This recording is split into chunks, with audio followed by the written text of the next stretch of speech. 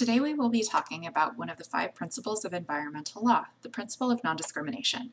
And to do this, we will first take you on a virtual trip to Vieques. Vieques is a beautiful Caribbean island just east of Puerto Rico. Every year, many tourists visit this island to enjoy the beautiful beaches and unspoiled nature. In fact, Vieques is home to the largest wildlife refuge in the Caribbean. Little do most people know, this area underwent a tremendous amount of military activity over the last half of the 20th century. In the 1940s, the U.S. military took control of more than 2/3 of the island, forcibly removing the inhabitants to the small central part of the island. The east and west sides of the island were used as test and practice sites for bombing and general military exercises. This ended all agricultural activities in the area and pushed the population into an economic depression marked by high unemployment, widespread reliance on welfare programs, and dependence on imported food products. In the 1960s, inhabitants first started to protest the presence of the military. They argued that their lives and health were compromised by the bombs. Due to the direction of the prevailing trade winds, the populated area of Vieques lies directly downwind from the area of the bombing. It was only when the Navy started to severely restrict access to parts of the ocean that the fishermen of Vieques became one of the first groups to actively protest the military's activities. Despite all of their efforts, it wasn't until 2003 that the military gave up control of most of the island. After leaving the site, it was labeled as a natural area. Later, multiple studies concluded that the area was highly contaminated. The chemical residues that have been detected in the soil and water caused by the bombs and accumulation of residues from the air are at an unsafe level for human health, and it suggested that this could also impact the fish living in the water surrounding the area.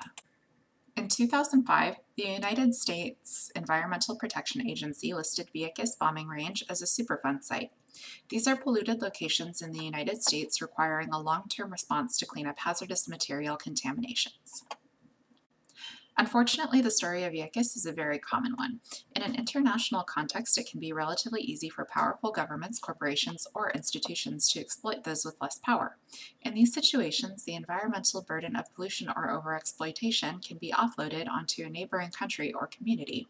For example, it is often the countries that contribute the least to anthropogenic climate change that are the most burdened with its consequences. The principle of non-discrimination was created to address this imbalance of power resulting in inequalities and environmental burdens. In practice, it means that the victims of transboundary pollutions have access to the legal system of the country that created the pollution in order to seek reparations without being subjected to discrimination on the basis of nationality, race, religion, gender, or any other characteristic. In fact, the principle of non-discrimination dictates that the state is obligated to be proactive in ensuring that vulnerable populations are protected from the environmental exploitation. It also requires that consideration is given to historical context of discrimination against certain groups and that the perpetuation of discrimination through undue burdens of environmental harm. In this way, it can be said that the principle of non-discrimination takes into account the difference between equality and equity, meaning that different groups of people may require different measures in order to have equal opportunities and outcomes.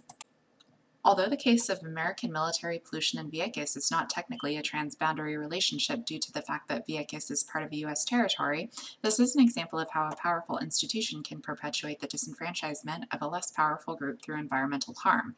The inhabitants of Vieques, being underserved Latino farmers, were already disadvantaged in relation to the American military and therefore did not have the means to resist removal from their lands. In turn, their removal and the pollution from the U.S. military activities intensified the economic disparity and had a detrimental effect on their health. In this particular case, the inhabitants of Vieques are a population historically vulnerable to discrimination and therefore should have been afforded special protections against exploitation. Clearly, the American government did not uphold the principle of non-discrimination in this case. It is possible that the inhabitants of Vieques would have been afforded more protection under international environmental law than they were under the law of the United States. However, efforts are now being made by the U.S. government to redeem the environmental damage. The remedial efforts have so far resulted in clearance of over 110,000 unexploded ordnance, nearly 8 million other munitions-related items. The efforts to decontaminate the area are still ongoing.